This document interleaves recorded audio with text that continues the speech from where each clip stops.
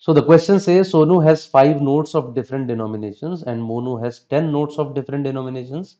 If Sonu gives one note to Monu, then average money per denomination with Sonu will increase by 2 and that will with Monu decrease by 1.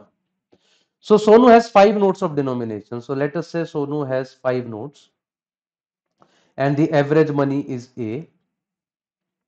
Monu has 10 notes and let us say the average here is B. Sonu gives one note to Monu, then average money per denomination with Sonu will increase by 2.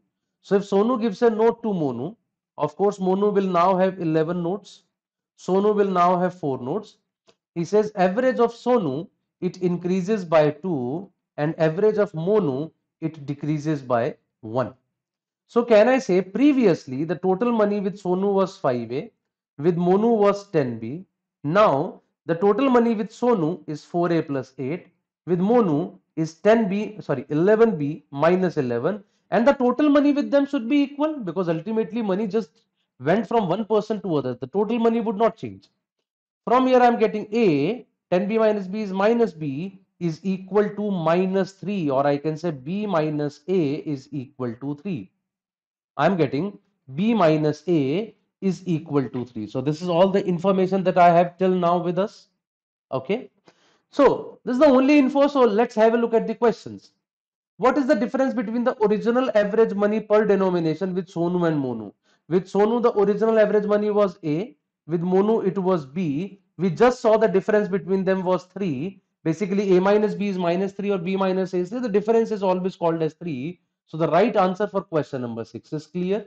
It is equal to 3, right?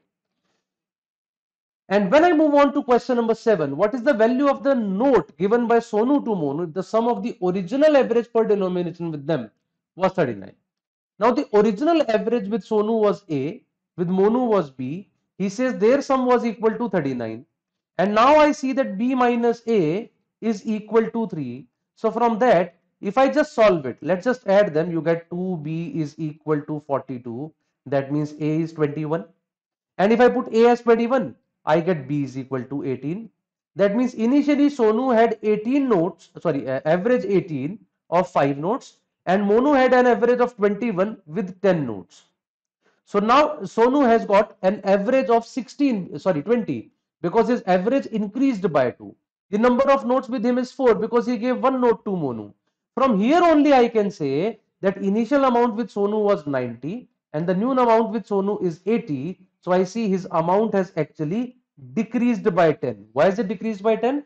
He gave that 10 rupee note to Monu. So that's what the question is asking us. Value of the note given by Sonu to Monu, it is equal to 10 rupees. That's the right answer for question number 7.